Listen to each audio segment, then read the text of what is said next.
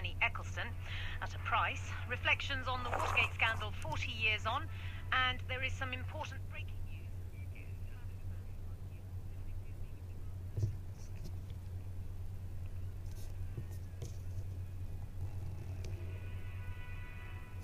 Before all that, let's have a summary of the latest world news.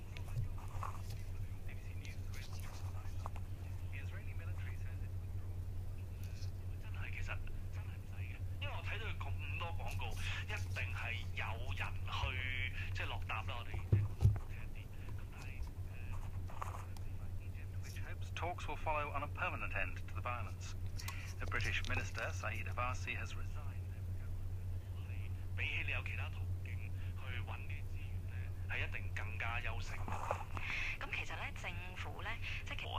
He was vague, and he seemed to be soft-pedaling, certainly, on his certainty about the whole thing. So what seems likely to have happened is Mr. Ecclestone, who's 83...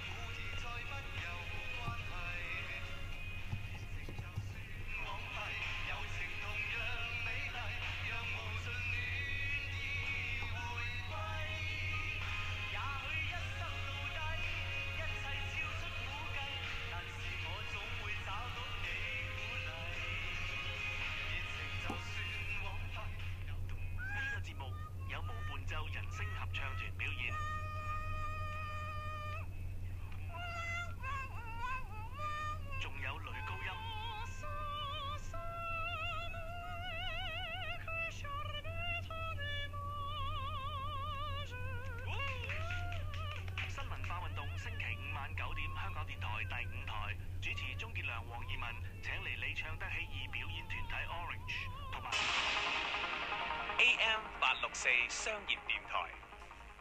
地震之後，由於持續有餘震同埋暴雨，令通往災區重要路段反覆中斷。國家氣象局預測，未來10日老電地震災區主要會落細雨，但間中有中雨或者大雨。日間最低溫度喺16至18度之間。Some reports say the dead man is an American. The soldier who opened fire had been shot dead. Lawyers acting for Nelson Mandela's former wife, Winnie Madikizela Mandela, have written to the executor of Mr. Mandela's will to claim the rights to his rural home in Kunu.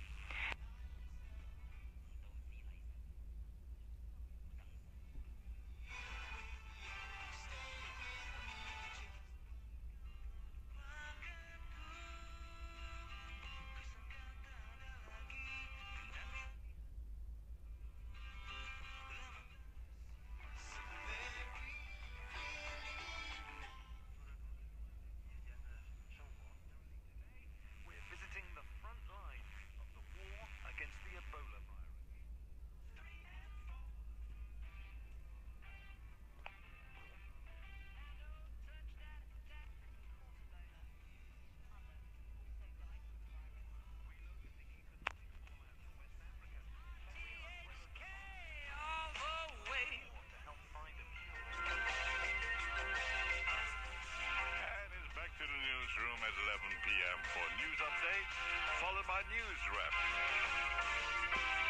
It's time to kick off shoes. Time to take it slow. This daily from the BBC. Of nearly 900 people in Guinea, Liberia, Sierra Leone made the latest Ebola outbreak the most lethal yet in the history of the virus. WHO now acknowledges that it's spreading faster than current efforts to contain it. Nigeria is called to emergency following the discovery of 2 people infected with the virus in Lagos, raising fears of a wider pandemic in the region. Here's the country's health minister, Dr. Onyewuchi.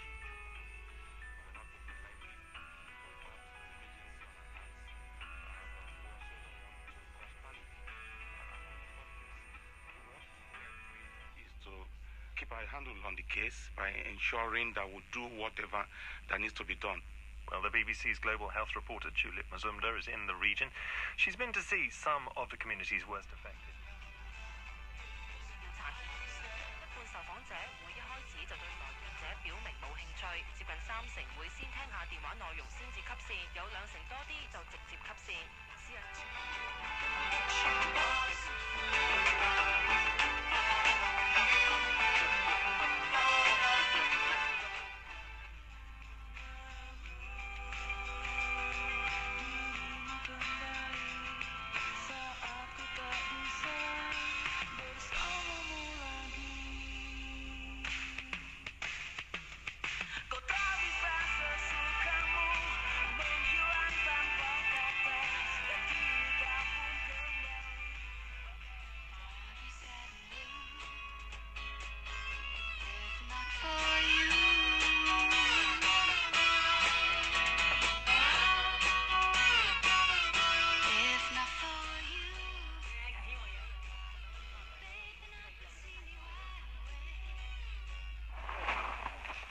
Red Cross workers wearing protective green gowns and rubber gloves dig a hole in the ground just around the corner from the treatment.